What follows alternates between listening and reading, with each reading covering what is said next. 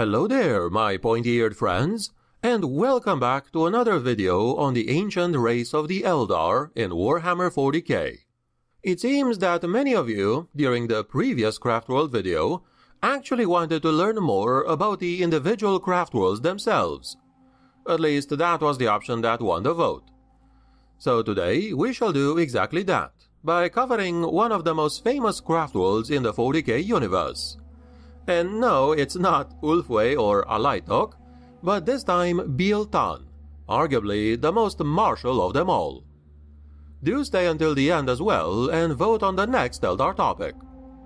I am your host, the Farseer GDN for today, and without further ado, let us proceed, shall we? The people of the Biel-Tan Craftworld constantly strive to return to the glory days of the ancient Eldar Empire. Consumed by bitterness, they wage an endless campaign of genocide against those foolish enough to cross their path. The world rune used by Biel-Tan stands for the principle of reincarnation of Eldar souls from the warp in new bodies, a fate that once defined every Eldar in the days before the fall. The name of this world stone loosely translates in Rebirth of Ancient Days. The story of the Biel-Tan Craftworld begins, like all the others arguably, with the fall of the Eldar, the dying days of the Eldar Empire, when the monstrous birth of Slaanesh shattered their entire civilization, and the survivors fled in disarray across the galaxy. Having barely survived the catastrophe, the Eldar of Biel-Tan refused to give in to despair, and soon afterwards they joined Craftworld Ayandan's cause. For thousands of years afterwards, Ayandan and Biel-Tan fought as inseparable allies, their distant Craftworlds united by the common goal of defeating chaos. Although the Eldar forces were relatively few when considered on the galactic scale, their mastery of the webway allowed their fleets and armies to span the stars with a speed and surety that no other race at the time could emulate. As Biel-Tan purged the western arm of the galaxy, so did Ayandan drive chaos from the eastern rim, tirelessly defending the Exodites and Maiden worlds they hoped would one day form the core of a new Eldar civilization. And then came the Tyranids. Ayandan had encountered these creatures before, but those had only been the tendrils of the hive mind's awareness, groping blindly through space. Now, Ayandan was standing exposed before the onset of the entire Hive Fleet. In their pride, the Eldar of Ayandan underestimated the threat. They believed that their might could weather even this storm, that their armies and fleets could vanquish the Great Devourer. Alas, they were terribly wrong, as even Biel-Tan failed to aid them.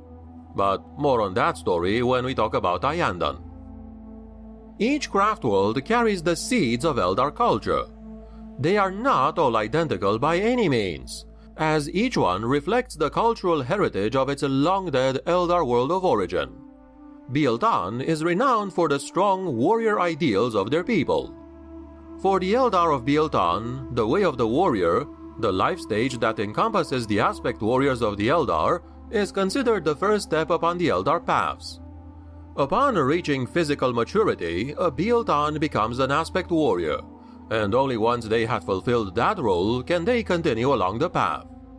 As a result of this cultural predilection, the Biel-Tan Craftworld is famous for their military and aggressive warrior ways, and for the huge number of aspect warriors it maintains, who often incorporate the traditional green and white colors of the Craftworld into their armor, as well as the colors of their aspect. The Eldar of Biel-Tan have a strong martial honor code, and believe that the best way to die is in battle fighting the enemies of Biel-Tan or the Eldar in general. The Eldar of Biel-Tan are honorable warriors, who have taken it upon themselves to rebuild the lost glory of the ancient Eldar Empire via the destruction of lesser races like humanity or the Orcs, who have, in their eyes, usurped the galaxy. They believe it glorious to die fighting the enemies of the Craftworld and the Eldar people. At the center of the Biel-Tan Craftworld is the Chamber of Heroes, where the spirit stones of dead aspect warriors are put. Farseers often come to this place to consult the dead of the Craftworld on their proposed course of action. The dead of a particular battle that the warriors of Biel-Tan participated in are arranged all together, and are often referred to by the name of the battle in which they fell. For example, the so-called Dead of Chorus fell fighting the forces of chaos on an ancient Eldar colony world of the same name. As the people of Biel-Tan see it, when the time comes for the Eldar to reclaim what is rightfully theirs, then the Paradise Maiden Worlds and the planets of the Exodites will be the first staging grounds for their conquest. Due to this, the Biel-Tan Eldar see any colonization by other races on these worlds as a threat to the future growth of the reborn Eldar Empire. The incautious explorators of the Imperium have often made planetfall on an Exodite world, only for their successors to find nothing but corpses, which had been cut to pieces and subsequently picked clean by indigenous scavengers. The details of the first contact between the Imperium of Man and the Biel-Tan Craftworld are, at best, fragmentary. While it is likely that the forces of the God Emperor encountered Biel-Tan during the Great Crusade of the 30th millennium, the first formally detailed encounter was in the late 32nd millennium. An Adeptus Mechanicus explorator fleet was in the process of settling the uninhabited world of Gavris Minor when they came under attack. The Mechanicus archaeologist teams had barely begun to unearth alien architecture when the Eldar assaulted them with inhuman ruthlessness. The startled adepts sent a desperate cry for help before all communication was lost. In accordance with their settlement schedule, the teams had built several preliminary fortifications. However, under the ferocity of Biel-Tan's assault, these meager preparations were useless, and they were forced to retreat back to their landing craft in the hope of withdrawal.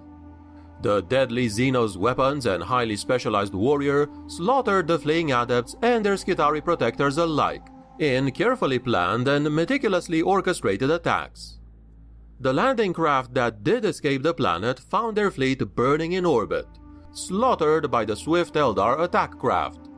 Their main ship crippled and without warp capability, the surviving explorators were abandoned to their fate, the Eldar leaving as quickly as they had arrived. The only communication given by the Eldar throughout the entire incident was an ominous broadcast delivered to the floundering landers. The soil of this planet is not for your feet to tread. Only death awaits you here. When elements from the Imperial Navy arrived to investigate, only one of the explorator craft remained, drifting lifelessly among the molten wreckage of the settlement fleet, its crew long having been starved of oxygen and food. Reviewing the vidlogs and Vox recordings, Admiral Kieslik ordered all Imperial vessels out of the area as fast as possible, before marking the planet by warning buoys, declaring it unsuitable for settlement.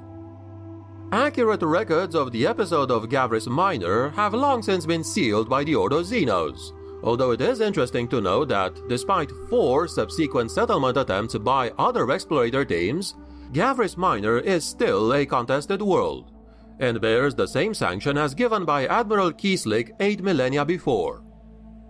The Eldar's way of making war is very much akin to a child's puzzle. Composed of interlocking pieces of the puzzle, just like the Eldar war machine, it is of little value if any of the pieces are missing.